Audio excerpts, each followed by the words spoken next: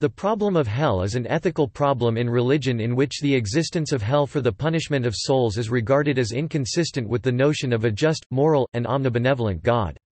It derives from four key propositions: that hell exists, that it is for the punishment of people whose lives on earth are judged to have sinned against God, that some people go there, and there is no escape.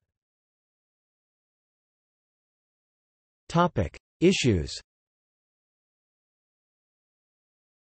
There are several major issues to the problem of hell. The first is its definition, as there are several words in the original languages of the Bible that are translated into the word hell in English. A second issue is whether the existence of hell is compatible with justice. A third is whether hell is compatible with God's mercy, especially as articulated in Christianity. An issue particular to Christianity is whether hell is actually populated forever or they perish, or if God will ultimately restore all immortal souls, universal reconciliation, in the world to come.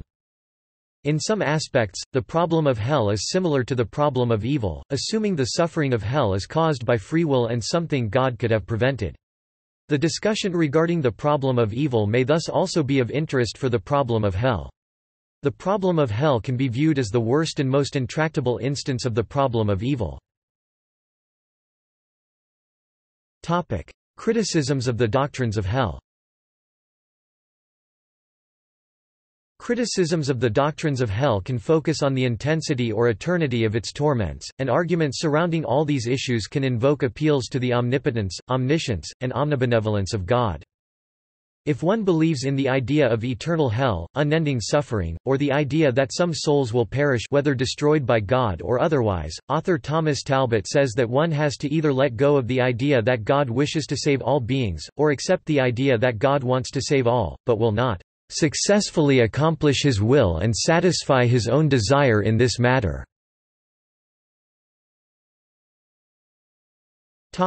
Judaism. Almost no forms of Judaism share the traditional majority Christian belief in the immortality of the soul, therefore Sheol, Hades in the Septuagint, the grave, in many instances in the King James Bible, is simply the destination for all the dead, and no problem of Sheol exists. Gehenna, found in the Mishnah, is the lake of fire or destination of the living sinners and raised wicked at Judgment Day, and the place of either of destruction, in the Mishnah or, in some rabbinical texts, eternal torment, which would potentially create a problem of Gehenna. Jewish religious thinking has traditionally held, even among different schools ranging from Jewish Orthodox teachings to Reform Jewish thinking to conservative Jewish thinking and more, that the righteous of all peoples have a place in the world to come. In the words of the Talmud, with humanity as a whole being saved. Thus, rabbinical scholars have broadly held the inclusive view that the vast majority of people in existence, both Jewish and Gentile, will be reconciled with God in the afterlife given the power of His grace and the fundamental goodness of mankind. Christianity. In Christianity, hell has traditionally been regarded as a place of punishment for wrongdoing or sin in the mortal life, as a manifestation of divine justice. Nonetheless, the extreme severity and/or infinite duration of the punishment might be seen as incompatible with justice. However, hell is not seen as strictly a matter of retributive justice even by the more traditionalist churches. For example, the Eastern Orthodox see it as a condition brought about by, and the natural consequence of, free rejection of God's love. The Roman Catholic Church teaches that hell is a place of punishment brought about by a person's self-exclusion from communion with God. In some ancient Eastern Christian traditions, hell and heaven are distinguished not spatially, but by the relation of a person to God's love. I also maintain that those who are punished in Gehenna are scourged by the scourge of love. Nay, what is so bitter and vehement as the torment of love? It would be improper for a man to think that sinners in Gehenna are deprived of the love of God. Less than pre greater than it torments sinners. Thus I say that this is the torment of Gehenna, bitter regret. In terms of the Bible itself, issues of salvation and access to heaven or to hell are mentioned frequently. Examples include John chapter 3 verse 16. For God so loved the world, that he gave his only begotten Son, that whosoever believeth in him should not perish, but have everlasting life.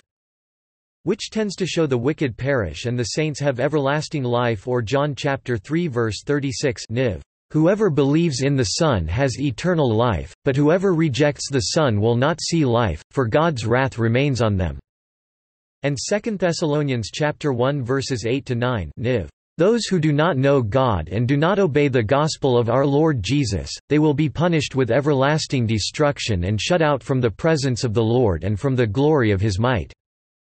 The minority Christian doctrine that sinners perish and are destroyed rather than punished eternally, such as is found in John chapter 3 verse 15, that whosoever believeth in him should not perish, but have eternal life, is referred to as Christian mortalism, annihilation for those not awarded immortal life, conditional immortality for those who are. This Christian view is found in very early Christianity, resurfaced in the Reformation, and since 1800 has found increasing support among Protestant theologians. Justice. Some opponents of the traditional doctrine of hell claim that the punishment is disproportionate to any crimes that could be committed. Because human beings have a finite lifespan, they can commit only a finite number of sins, yet hell is an infinite punishment. In this vein, Jorge Luis Borges suggests in his essay La Duración del Infierno that no transgression can warrant an infinite punishment on the grounds that there is no such thing as an infinite transgression.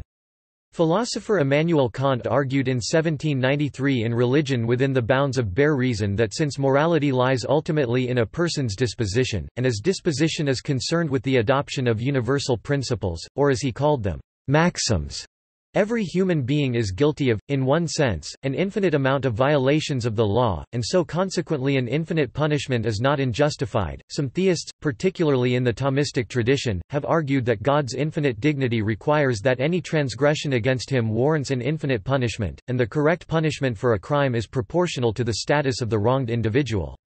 Opponents of this view object, citing that the severity of a crime is determined by the amount of harm done to the victim, not by their lifespan or scope of being. An omnipotent being, by definition, cannot be harmed. Therefore, by condemning souls to an eternal damnation, God would be punishing souls for actions that had no effect on him.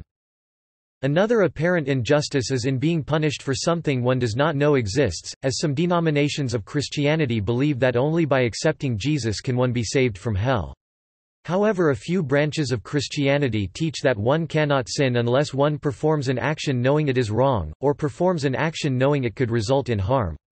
Catholics say that as far as strict necessity is concerned, faith in Christ may suffice in implicit form, though explicit faith is better, and implicit faith in Christ may even be compatible with misled rejection of appearing Christendom. The eternity of hell has also been justified in the scholastic tradition by appeal to the irrevocability of the reprobate's decision to oppose God after death. Eternity is perceived not as an infinite stretch of time, but as an unchanging present, though these may not be qualitatively different. This argument, however, could be challenged by the view that if wrongdoers are to be punished in hell they must suffer, and for this they must retain their sentience in order to experience suffering. If this sentience is retained, it follows that the wrongdoers would be aware of their transgressions and capable of repenting them. Consistent with the Thomistic mode of disputation, one might also question whether a being finite in intelligence can justly be condemned to a punishment infinite, eternal in extent. Another argument against the justice of hell is that humans are not culpable for their sins, since sinning is unavoidable to them.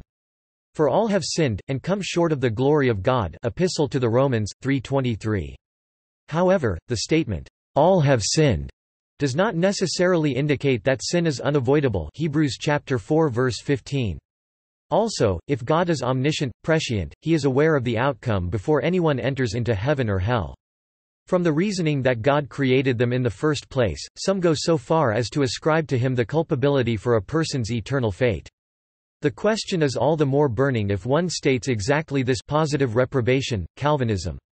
However, the theoretically distinct doctrine of negative reprobation without consideration of future demerits, Domingo Bane, God elects some, the others fall into sin on their own, but of necessity, and are then judged for their sins, will be felt not so much distinct in practice If the angels and the blessed without inconvenience to their free will partake of an irresistible grace which is thus shown possible, even who holds an at least conditional election of every human being Molinism and, despite notable academic success of Thomist grace theology within the Catholic pale, in practice the stand of Catholics needs to say that God could have rescued some and did not. Here, again, the discussion shades into that on the problem of evil. Divine mercy. Another issue is the problem of harmonizing the existence of hell with God's infinite mercy or omnibenevolence which is found in Scripture. As in the problem of evil, some apologists argue that the traditional view of the torments of hell are attributable not to a defect in God's benevolence, but in human free will. Although a benevolent God would prefer to see everyone saved, he would also allow humans to control their own destinies. This view opens the possibility of seeing hell not as retributive punishment, but rather as an option that God allows, so that people who do not wish to be with God are not forced to be. C.S. Lewis most famously proposed this view in his book The Great Divorce, saying, "There are only two kinds of people in the end, those who say to God, 'Thy will be done,' and those to whom God says, 'In the end, thy will be done.'" Two problems remain regarding Christian theological teachings about grace, the first which grants that God could indeed convert the heart of every sinner and yet leave the freedom of will in its integrity. In the Thomistic tradition, God grants sufficient grace for salvation to all people, yet it only affects salvation for some. The early modern controversies on grace among the Jansenists, Jesuits and Dominicans focused in part on the question of sufficient and efficient grace, and whether these differed in kind. Secondly, an omniscient God would be aware of the future choice of the individual human's free will, to accept or reject God, prior to the creation of the individual human. This omniscient God would then exercise her own free will in choosing to create a human that she knows, a priori, would be condemned to eternal torture. God could, in this circumstance, simply choose not to create the human. Such a choice would be incompatible with God's infinite mercy or omnibenevolence. Some modern critics of the doctrine of hell, such as Marilyn McCord Adams, claim that, even if hell is seen as a choice rather than as punishment, it would be unreasonable for God to give such flawed and ignorant creatures as ourselves the responsibility of our eternal destinies. Jonathan Kvanvig, in The Problem of Hell 1993, agrees that God would not allow one to be eternally damned by a decision made under the wrong circumstances. One should not always honor the choices of human beings, even when they are full adults, if, for instance, the choice is made while depressed or careless. On Kvanvig's view, God will abandon no person until they have made a settled, final decision, under favorable circumstances, to reject God, but God will respect a choice made under the right circumstances. Once a person finally and competently chooses to reject God, out of respect for the person's autonomy, God allows them to be annihilated. Islam. In Islam, Jahannam is the final destiny of evildoers and is regarded as necessary for God's divine justice. God's punishments are by definition considered to be justified, since God holds absolute sovereignty. Furthermore, with regard to predestination, one of 6 articles of faith in Islam, the question of how creatures be punished for their deeds arises. The inhabitants of hell. The inhabitants of afterlife places are not dogmatically determined in Islam, thus it is up to individual and critical interpretation of the Quran as to who enters hell. A common concern is the fate of non-Muslims and if they will be punished for not belonging to the right religion. An often recited Quranic verse implies that righteous non-Muslims will be saved on Judgment Day. Indeed, those who believed and those who were Jews or Christians or Sabaeans—those who believed in Allah and the Last Day and did righteousness—will have their reward with their Lord, and no fear will there be concerning them, nor will they grieve. 2-62. However, some scholars hold this verse may be set aside as only applying before the arrival of Muhammad. Some non-pluralist scholars like Ibn Arabi state that every human will receive a proper message and will not be doomed for ignorance, while others claim non-Muslims are judged by their own moral standards, because of God's all-embracing mercy. Another criteria to determine the justice of hell's punishment derives from its duration, on which Islamic scholars disagree. Some scholars state that hell is eternal, others hold that hell exists to purify rather than inflict pain, and others state that hell itself will cease to exist. With the increasing urgency of pluralism, modern writers such as Edip Yüksel and Mohanad Khorchide hold hell to be finite rather than eternal. Yüksel argues that evildoers will be punished in hell for an appropriate period then cease to exist, so that their suffering, which is described in the Quran and is balanced with descriptions of heaven, will be only a just amount. Other universalist-leaning scholars include Tariq Ramadan, Sayyid Qutb and possibly Ibn Qayyim, who some argue, like his teacher Ibn Taymiyyah, was not a universalist. Concerning predestination. The degree of free will differs in Islamic thought. Based on Sunni traditions, God wrote everything that will happen on a tablet before creating the world, therefore human free will is not beyond God's influence. This results in the problem, how punishment is justified since God made humans the way they will sin. In this tradition, in Ash'ari thought, God created good and evil deeds, which humans decide upon. Humans have their own possibility to choose, but God retains sovereignty of all possibilities. This still leaves the question of why God set out those people's lives or the negative choice of deeds which result in hell, and why God created the possibility to become evil. In Islamic thought, evil is considered to be movement away from good, and God created this possibility so that humans are able to recognize good. In contrast, angels are unable to move away from good, therefore angels generally rank lower than humans as they have reached heaven because they lack the ability to perceive the world as humans do. Proposed answers. Annihilationism. As with other Jewish writings of the Second Temple period, the New Testament text distinguishes two words, both translated, hell, in older English Bibles, Hades, the grave, and Gehenna where God can destroy both body and soul. A minority of Christians read this to mean that neither Hades nor Gehenna are eternal but refer to the ultimate destruction of the wicked in the lake of fire in a consuming fire, but which because of the Greek words used in translating from the Hebrew text has become confused with Greek myths and ideas. From the 6th century BC onward, the Greeks developed pagan ideas for the dead, and of reincarnation and even transmigration of souls. Christians picked up these pagan beliefs inferred by the Greek of immortality of the soul, or spirit being of a mortal individual, which survives the death of the body of this world and this lifetime, which is at odds and in contrast to the scriptural teaching that the dead go to the grave and know nothing and then at the end, an eternal oblivion of the wicked and an eternal life for the saints. Scripture makes clear that the dead are awaiting resurrection at the Last Judgment, when Christ comes and also when each person will receive his reward or are part of those lost with the wicked. The Greek words used for those Bibles written in Greek, came loaded with ideas not in line with the original Hebrew, but since at the time, Greek was used as basically English is used today to communicate between people across the world, it was translated into these Greek words, and giving an incorrect understanding of the penalty of sin. In the Hebrew text when people died they went to Sheol, the grave, and the wicked ultimately went to Gehenna, which is the consuming by fire. So when the grave or the eternal oblivion of the wicked was translated into Greek, the word Hades was sometimes used, which is a Greek term for the realm of the dead. Nevertheless, the meaning depending on context was the grave, death, or the end of the wicked in which they are ultimately destroyed or perish. So we see where the grave or death or eventual destruction of the wicked, was translated using Greek words that since they had no exact ones to use, became a mix of mistranslation, pagan influence, and Greek myth associated with the word, but its original meaning was simple death or the destruction of the wicked at the end. Christian mortalism is the doctrine that all men and women, including Christians, must die, and do not continue and are not conscious after death. Therefore, annihilationism includes the doctrine that the wicked are also destroyed rather than tormented forever in traditional hell or the lake of fire. Christian mortalism and annihilationism are directly related to the doctrine of conditional immortality, the idea that a human soul is not immortal unless it is given eternal life at the second coming of Christ and the resurrection of the dead. Such a belief is based on the many texts which state that the wicked perish.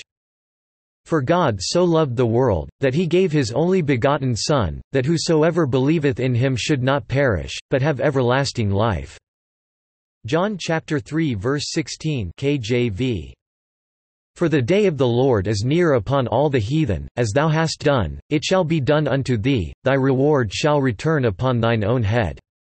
For as ye have drunk upon my holy mountain, so shall all the heathen drink continually, yea, they shall drink, and they shall swallow down, and they shall be as though they had not been." Obadiah chapter 1 verses 15–16 KJV. Annihilationism asserts that God will eventually destroy or annihilate the wicked when they are consumed in the lake of fire at the end, leaving only the righteous to live on in immortality. Conditional immortality asserts that souls are naturally mortal, and those who reject Christ are separated from the sustaining power of God, thus dying off on their own. This is seen in the texts making clear the alternatives at the end are to perish or to have eternal, everlasting life. "For the wages of sin is death, but the gift of God is eternal life in Christ Jesus our Lord." Romans chapter 6 verse 23 KJV, and that the consequence for sin at the day of judgment when God will judge both the living and the dead when he appears is death, not burning forever. God's gift is eternal life, very different from the penalty of sin.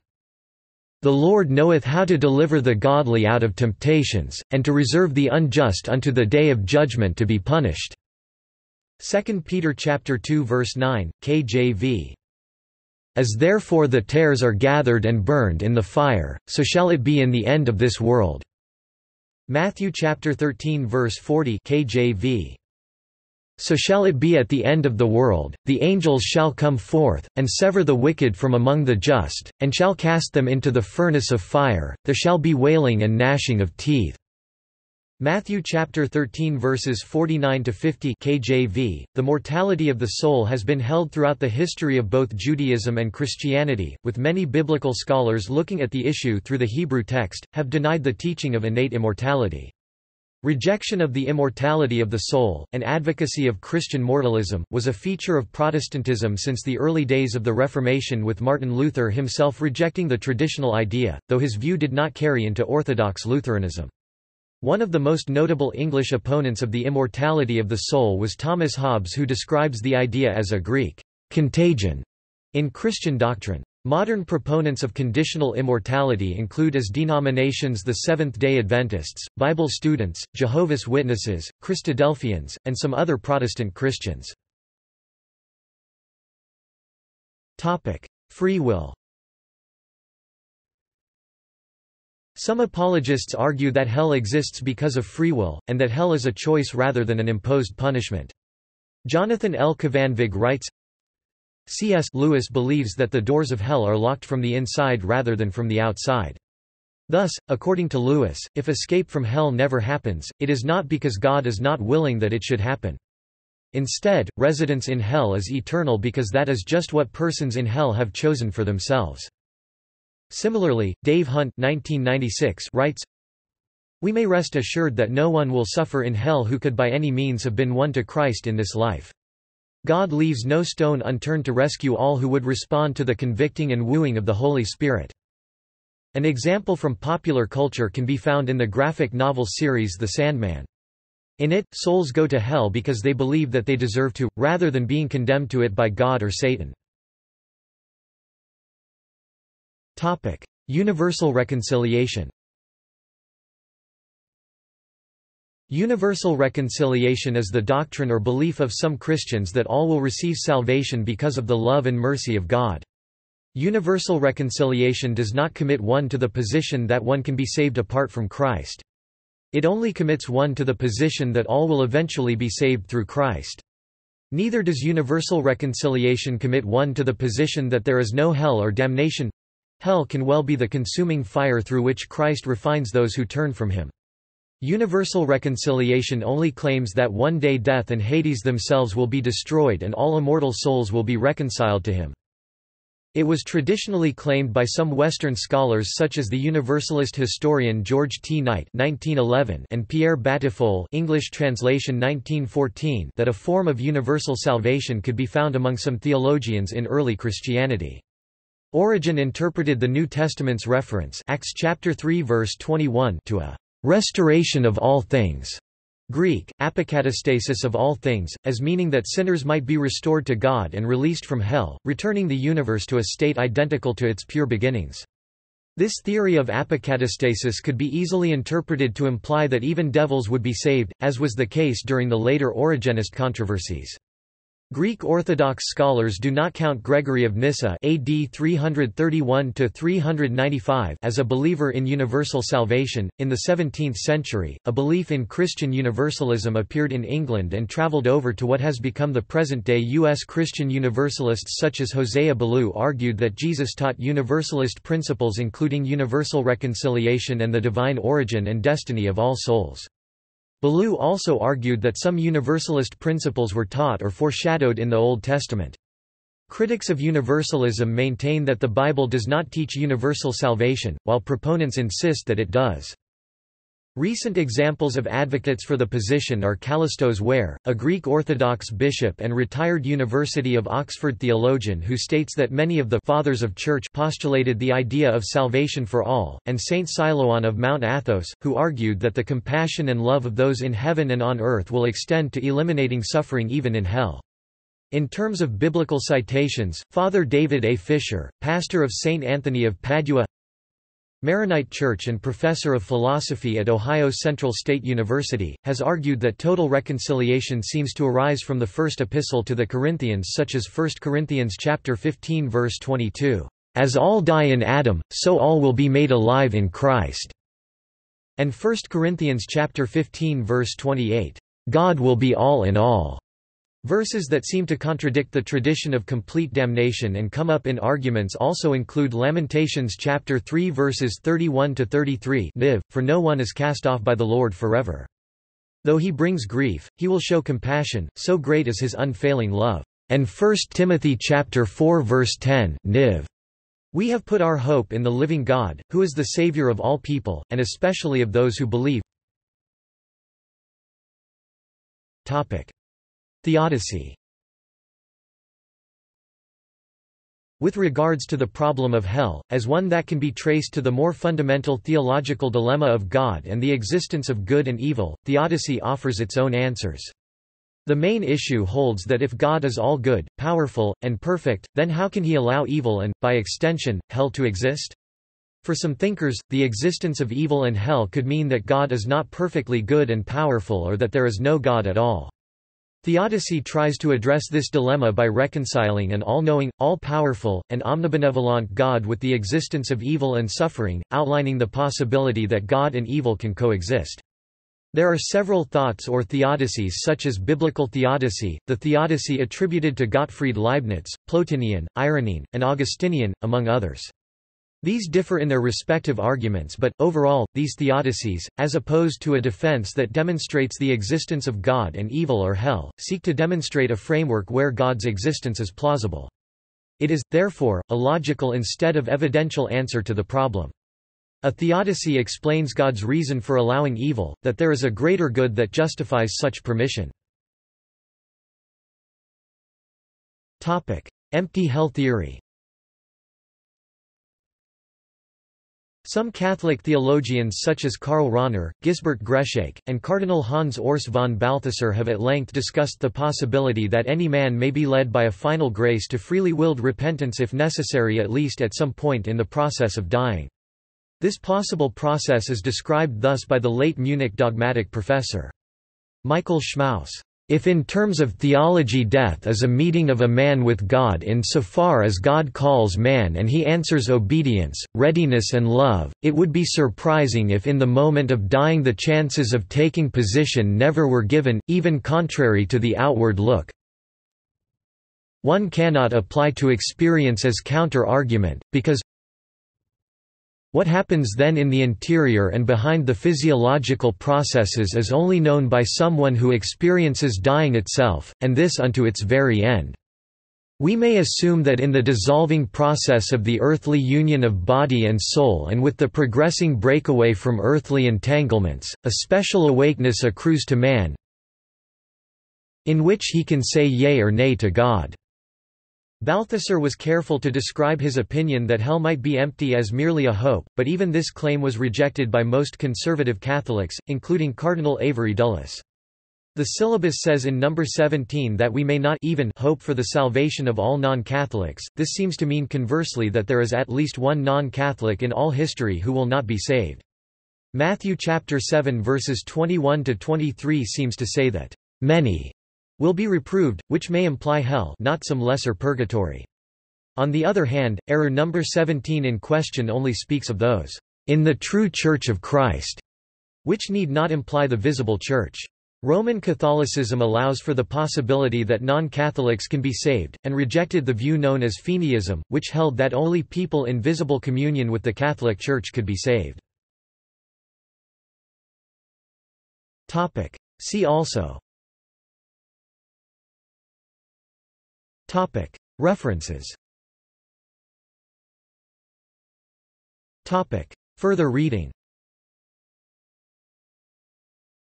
Marilyn McCord Adams. The Problem of Hell, A Problem of Evil for Christians. In William Rowe, ed., God and the Problem of Evil, ISBN 0-631-22220-0. Jonathan L. Kvanvig, The Problem of Hell, ISBN 0-19508487-X. Charles Seymour, A Theodicy of Hell, ISBN 0-7923-6364-7. Jerry Walls, Hell, The Logic of Damnation, ISBN 0-268-01095-1. C.S. Lewis, The Problem of Pain, ISBN 0-06-065296-9. Ted Sider. Hell and Vagueness, Faith and Philosophy 19 2002, 58–68. Jonathan Edwards, The Justice of God in the Damnation of Sinners. Diggory Press, ISBN 978-1-84685-672-3. External links. The Penalty of Death for Disobedience by Leroy Edwin Froome, The Conditionalist Faith of Our Fathers. The Final End of the Wicked by Edward Fudge, The Fire That Consumes. Jewish not Greek shows how biblical hermeneutics proves annihilation, thus removing the problem of hell. Immortality or Resurrection? Chapter 6 Hell, Eternal Torment or Annihilation, by Samuel Bacchiocchi, Ph.D., Andrews University. The Wages of Sin by Charles Welch, The Berean Expositor Volume 1 pp. 64–66 circa 1901–1915. Directions, Is Hell Forever? Christianity Today. Afterlife.co.nz. The Conditional Immortality Association of New Zealand Inc. is a non-profit organisation established to promote a biblical understanding of human nature, life, death and eternity as taught throughout Scripture. The Destruction of the Finally Impenitent by Clark H. Pinnock of McMaster Divinity College.